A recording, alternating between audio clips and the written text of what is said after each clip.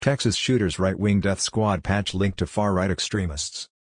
The shooter who killed 8 people at a Dallas area mall was wearing a patch that read RWDS, short for right-wing death squad, a phrase that has been embraced in recent years by far-right extremists who glorify violence against their political enemies.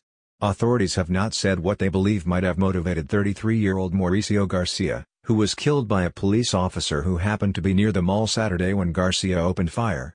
Social media accounts authorities believe were used by Mauricio Garcia also appear to have expressed interest in white supremacist and neo-Nazi views, according to an official who spoke to the Associated Press on the condition of anonymity because they could not discuss details of the investigation publicly. The official cautioned that the investigation is in the early stages. Here is a look at the term right-wing death squad and how it became a popular symbol among violent extremists.